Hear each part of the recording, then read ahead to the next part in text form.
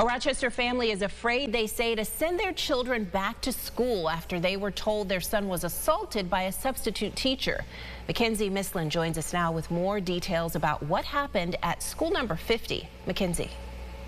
Yes, Teresa. According to his parents, 7-year-old Matthias Tucker was dragged across the floor and slammed into a wall yesterday at school. Now they say they're worried for their child's safety. Around 10 a.m. yesterday, Kishard Tucker and Santali Gonzalez, the parents of 7-year-old Matthias, say they received a call from the school notifying them their son had been assaulted by one of the substitute teachers.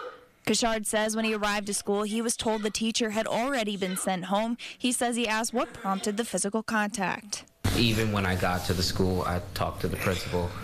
There is no bad remarks about my son. Matthias's parents say they went to the school board for security footage of the incident. Matthias explains he bumped into another student before he says the teacher grabbed him. He grabbed my arm and then pulled me to the wall. And then like my head and my two shoulders and my back started hurting. Because like she banged me hard on the sink.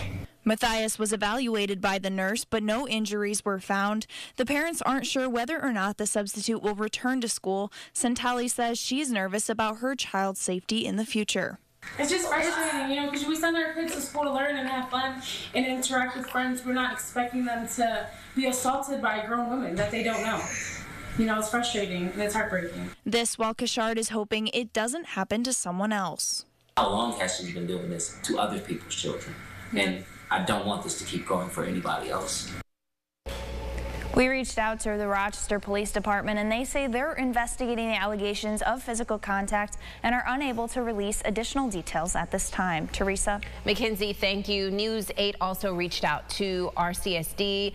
They responded saying, quote, the district is aware of this situation and an internal investigation is underway. As this is a personal matter, they write, the district is prohibited from providing more information.